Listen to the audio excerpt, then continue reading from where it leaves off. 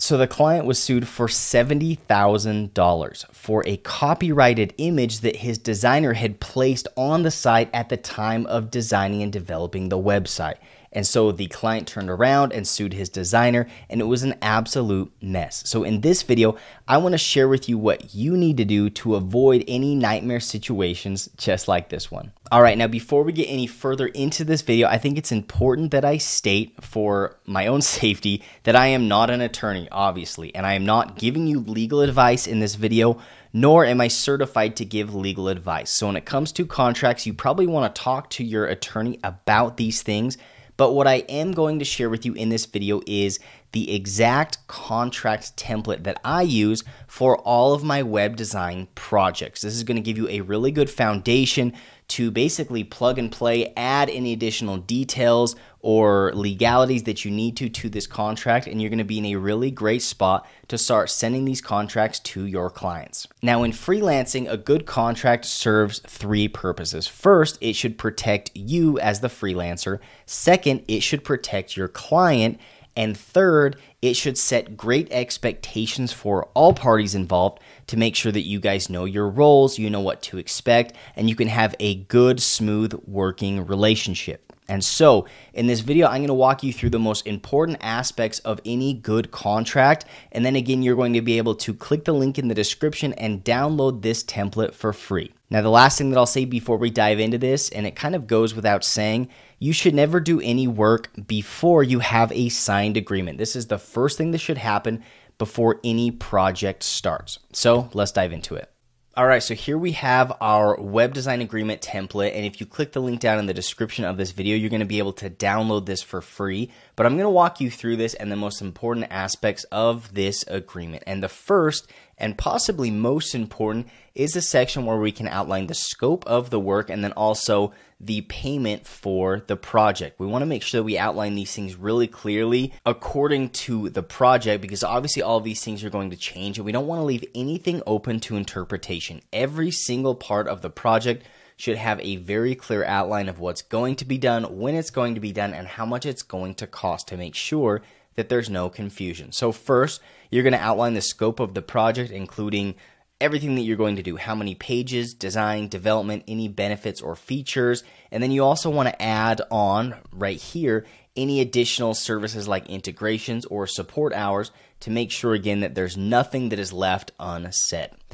Then what you're going to want to do is outline the schedule for this project. Now, setting deadlines is going to help keep both you on track and your client on track. But what I've found is it's always nice to set more of a ballpark. So rather than saying this is the official end date, we can say we want to finish this project in between 6 and 8 weeks. This way, if we rush the project, we can finish it earlier, but also we're not going to put ourselves on too much of a time frame in case we get busy with other projects. And then down below, we're going to outline the payment. And again, we always want to make sure that we're collecting money up front. What I like to do is outline the payment in terms of an initial deposit, a second payment and when that happens, and then also a final payment and when that's going to happen. And then I've also got a spot for additional hourly work and what our hourly rate is, just to make sure that if there is additional work, we can take care of that and keep track of those hours and bill separately. And then finally, I've got a little note here that talks about additional expenses. But this first section is going to be the most critical to make sure everything is outlined, because again, if you forget anything, chances are your client is going to either try to take advantage of you or they're going to be frustrated because they don't know what to expect. So the second part of this agreement is the term and termination. Now, within this, you want to make sure that you are outlining a couple different questions. First, can the client get out of this agreement? Can you as the contractor get out of this agreement? And what are the penalties if either of you does get out of this agreement? So you can see in this template, I have it very clearly stated that this contract is ongoing until the work is completed. But also it says if the client wishes to break the agreement and cancel the project, they will still be liable to pay the agreed upon amount. Now you can change this according to your own company policies, but I think it's important to set these expectations here to make sure that you don't get halfway into the project and have your client bail without paying you what you're owed. Next is the website responsibility. Now, this is something that I added in recently as I heard a story from a client where their web designer had placed some copyrighted images on their site, and then a few months after that, the client actually got sued for a pretty hefty amount of money because the web designer didn't do a good job of using the proper content and images. Now, for me as a freelancer and in my agency, I always make sure that we are using images, content, assets, all of these things that are legal to have on their site, right? We license them, we do everything properly. But one thing that I'm not able to control is if I pass a website off to a client and then somewhere down the road, they illegally take images off the internet and put them on their website.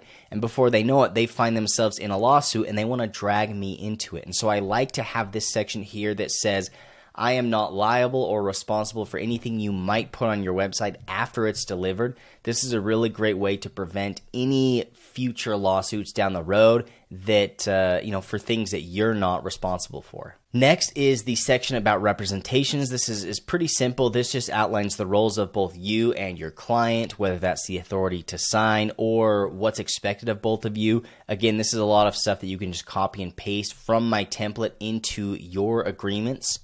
And then we've got confidential information. This is something that really puts your clients at ease because they want to know if they're going to bring you in and share things like login information or company strategy or assets or whatever it might be. They want to know that that's going to be safe and that you're going to respect their privacy and confidentiality. And so putting this in your agreement is going to be a great way to just reassure them that you are a professional and that they can trust you bringing you in to their business. And finally, I've got a final section labeled General. This is where you can fit in any additional notices that you would like just to make sure that you're covered. Again, this is a lot of things that you're going to be able to just copy and paste into your agreement, but it's also a great section to slide in any additional info that you would like to have in your agreements. All right, so if you found any value in this video, or if you are going to go download my contract template, please hit that like button on this video. It really helps me out. And if you haven't yet, please be sure to subscribe to my channel as I've got new videos coming out every single week just like this one. So thanks so much for watching, and we'll catch you in the next video.